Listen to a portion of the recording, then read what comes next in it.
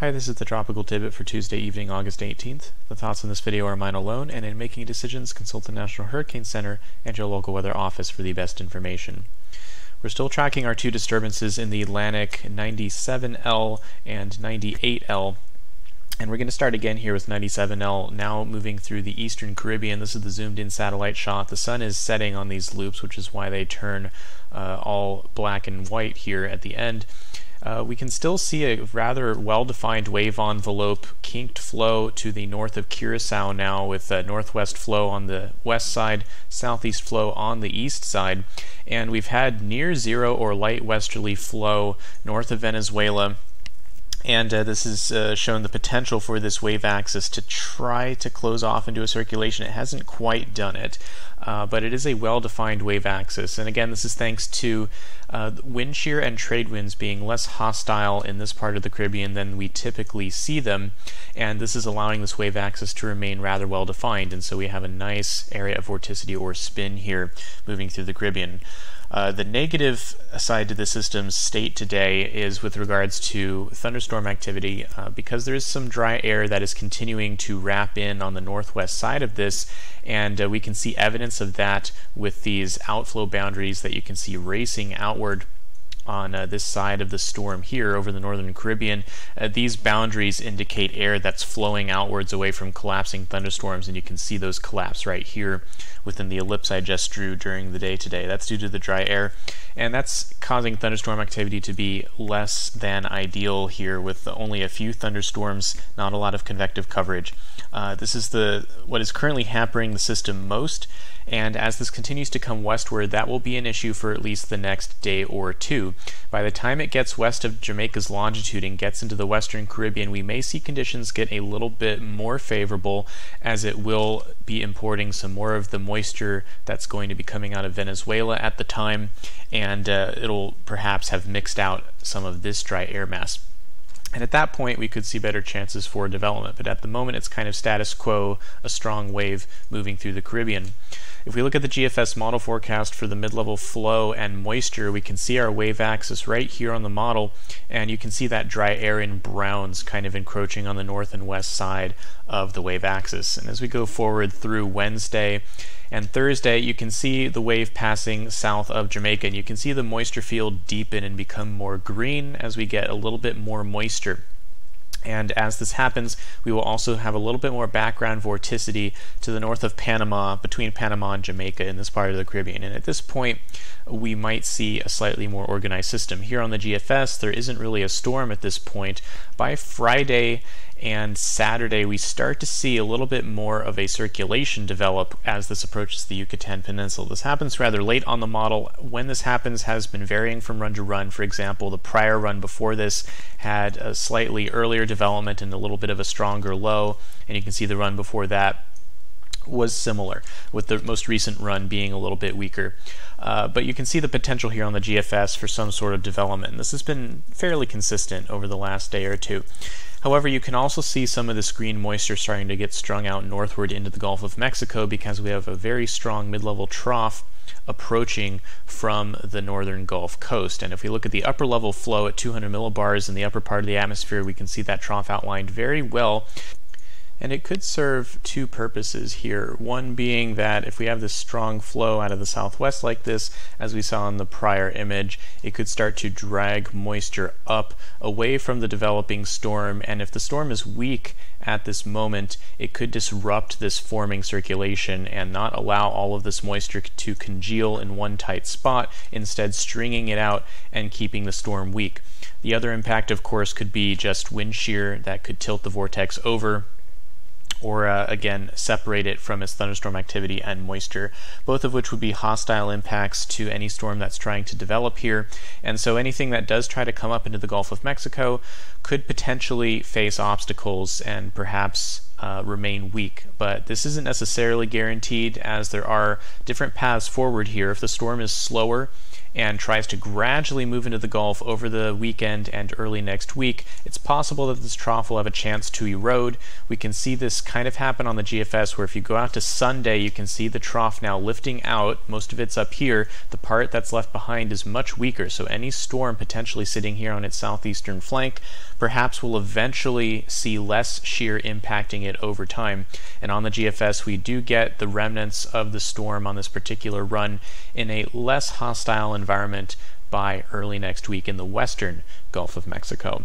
As far as the track of this goes, before we have a formed storm. If we get a formed storm, there's always uncertainty, but a general rule here will be a weak storm will tend to just track west-northwest across the Yucatan Peninsula and perhaps end up in the southwest Gulf of Mexico after the weekend. If it does strengthen more east of the Yucatan Peninsula, we could see a turn more toward the right and more toward the north, potentially impacting the United States long term. But first things first, we need to see if we actually get a storm here. We're going to be watching our eye on this part of the Caribbean where development is probably most likely before the shear picks up and while there's ample moisture. That's what the system currently lacks, is moisture. It will have that for a couple of days before the shear picks up and potentially disrupts it again. So we'll see if it can take advantage of that window. Right now models are kind of iffy on that, but the wave does look good, and chances are probably still decent that it tries to become a tropical storm at some point. So keep an eye on this if you're in Central America, where heavy rains will be a concern as we head into the weekend. Looking back at the full Atlantic view, we'll turn our attention to the east to Invest 98L, still well east of the Caribbean in the central Atlantic. And you can see this remains a very broad area of cloudiness and thunderstorms here. If we take a zoomed in look, we'll see that this remains pretty messy, similar to yesterday. And as we talked about, we're waiting for this to consolidate into something more compact. This is still part of what's called the Monsoon Trough, where we have generally southwesterly winds to the south and easterly winds to the north. And so that's trying to cause this whole region to rotate, but it's over a very elongated region from west to east. This area of spin evident to your eye here is what we're calling 98L, but there's also an area of spin to the east, and there's even been a little bit of spin to the west of that today. You can even see some west-northwest surface flow at the beginning of the loop here along latitude 10 before the sun goes down, indicating that there's a very elongated region of rotation here. And this is quite hard for models to deal with because this is what we call kind of nonlinear dynamics, where this strip of vorticity could break down and roll up into different vortices such as this one, that may then interact with each other, perhaps combining and consolidating into something else over the next day or two. And that can be quite difficult to predict. We saw this with Isaias, where models struggled, and this is happening again here. If we take a look at the European model, we can see this in action because this is the 12Z run from this morning, showing what it analyzed the low-level wind field to look like with 98L spin region there, its companion area of spin to the east, and the one to the west that we showed on satellite imagery. And if you compare that to yesterday's forecast for this morning at the same time, you can see that they're very different looking. Yesterday's forecast had a much more compact and different looking situation than we have on the analysis in the same model just a day later. So you can see that the model didn't do very well even on a one-day forecast. This is telling you that that uncertainty is definitely there, and it's something to keep in mind. We kind of are waiting for this to consolidate before we have a good idea of what its future evolution will be. And it'll probably still take a day or two for that to happen. The trend on the models has been toward less robust development of this in the short term. If we look at the current Euro, which although I just mentioned it is struggling, it has trended toward a weaker storm. The prior run had a full tropical storm by Wednesday and Thursday, but the current run has no storm and just has an open wave here.